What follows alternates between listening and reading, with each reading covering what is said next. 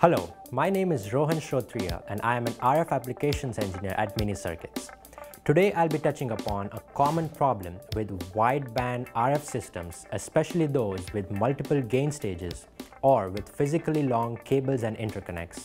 As we know, negative gain slope can be a major limitation for broadband applications. This is especially important when consistent gain performance is required across wide frequency ranges. MiniCircuits has created a family of broadband absorptive MMIC equalizers that are ideal for flattening gain response.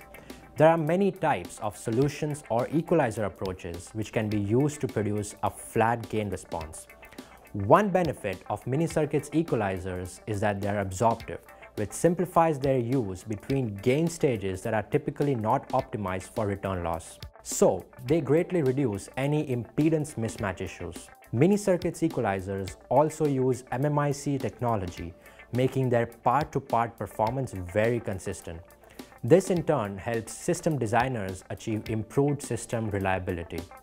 For example, we have paired the MiniCircuits PHA1 Plus wideband MMIC amplifier with the EQY6-63 Plus MMIC equalizer. On its own, the PHA1 Plus has a 6 dB of gain slope across a 0.5 GHz to 6 GHz operating band.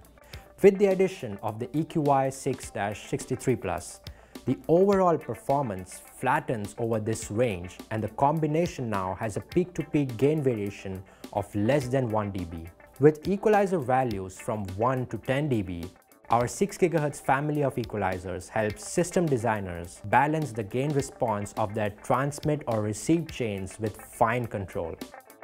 Our newly released models provide similar gain equalization up to 20 GHz. And if you're building a chip-and-wire solution, we offer both the 6 GHz and the 20 GHz models in die form. For more recommended options of amplifier equalizer pairs and detailed information on how our equalizers can flatten negative gain slope, check out the application note on our website at these links. Thanks and see you next time.